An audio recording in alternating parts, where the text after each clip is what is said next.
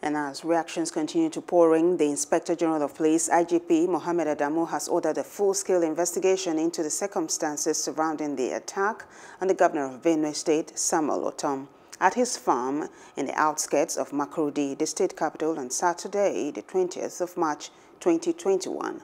In a statement by the police spokesman, CP Frank Umba, the IGP, who condemned the incident, equally directed the Commissioner of Police, Benue State Command, to take adequate measures towards strengthening and improving security in the state, particularly around the governor. Hello, hope you enjoyed the news. Please do subscribe to our YouTube channel and don't forget to hit the notification button so you get notified about fresh news updates.